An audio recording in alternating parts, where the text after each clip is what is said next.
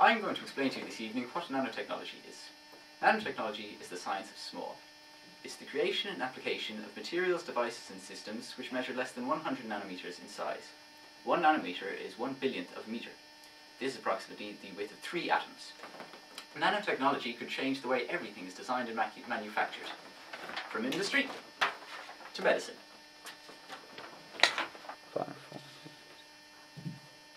Good evening, ladies and gentlemen, and welcome back to the show. Now we're going to be discussing some of the uses of nanotechnology in modern society. For that purpose, I'm being joined by Professor Ignatius Dunn of the Laois Institute of Advanced Nanotechnology. Good evening, Mr. Dunn. Good evening. It's a pleasure to have you on the show. Thank you very much. Sit down. Thank you. Thank you. It's an honour to be on your show, Mr. Ruttiger. Ruttiger. Wonderful name, sir. Well, I'd like to talk to you about the uses of nanotechnology, which we are developing in the Laois Institute. For example, did you know that nanotechnology has been used today in industry, in the clothing industry, to make stain-resistant, spill-proof material, such as khaki? These materials are treated with particles from a company called Nanotech, which are on contract to the Laois Institute, and these particles attach to the cotton to create a waterproof barrier, which is extremely handy in situations like these. If you could roll it there, Ruth, please. On fire! Throw! Ah! So is it? Yeah, carry on to the next bit. I don't know the next bit, I didn't learn the lines. Oh,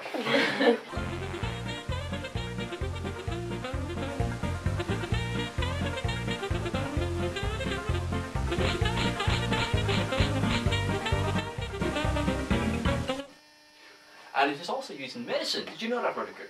That is really excellent. Yes, we in the Laois Institute are looking into designing chip cameras which are so small they can be swallowed like a pill, so that you can go in and examine the human body without any of those, invasive cameras. Oh, yes, you can't have that at all. Yeah, it's tough.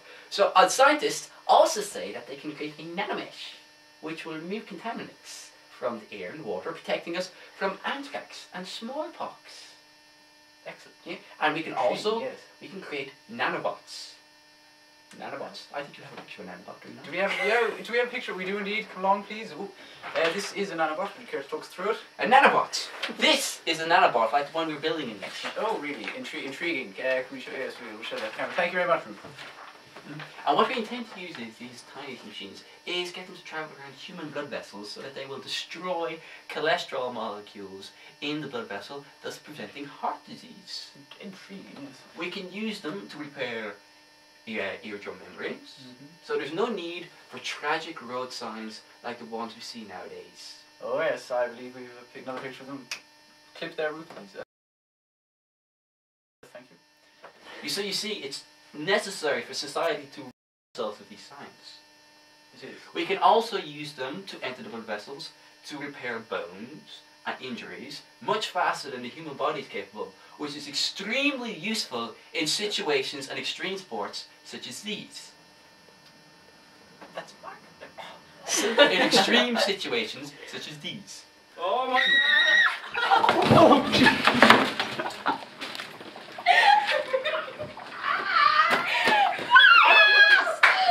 Oh God, we're back! Yes, as I was saying, nanotechnology has many uses. What about molecularly engineering the sexual response? You could multiply climax by pi or even infinity. In fact, the implications of nanotechnology to manipulate the human body are boundless, and you can change the human form in ways you never even thought possible. Yes, I think nanotechnology has a wonderful, wonderful future, and we in the Laois Institute strive to make that future present. Thank you very much for joining us, Professor, and we hope to see you again. Ruttiger, it was a pleasure. Oh. We will see each other again. Thank you very much. Please do come back. Peace. We'll be back after these commercial breaks.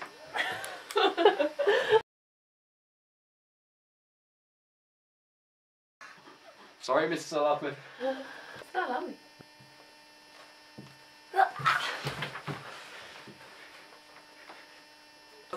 Welcome back to the show, ladies and gentlemen. We're now going to be talking about the latest developments in nanotechnology, and for that purpose I am being joined by Miss Breda Fitzpatrick of the Belfield IT Nanotechnology Research Group. Good evening, Breda. Well, Good night! Good night! Good to hear. Well, that's pricey. Heard about people like you.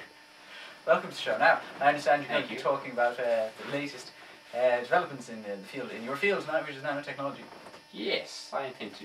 Well, I think you'll find it quite interesting that many laboratories and institutes of higher technology all across the world are doing ongoing research in nanotechnology, including 5 projects in Trinity College, Dublin, Right. and many more across Ireland, looking into such technology as sensor technology, computer technology, and health-based initiatives.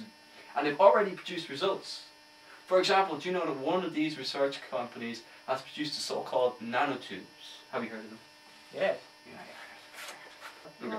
Nanotubes were formed by rearranging the atoms of carbon molecules to produce something called nanotubes, which acts like metal, except it's 4 times lighter and 100 times stronger than steel. Intriguing. That There are many applications, I imagine. many applications, including a space elevator. Space elevator. Okay, IBM have successfully rearranged atoms, silicon atoms, to spell out the acronym IBM. I believe you have a picture.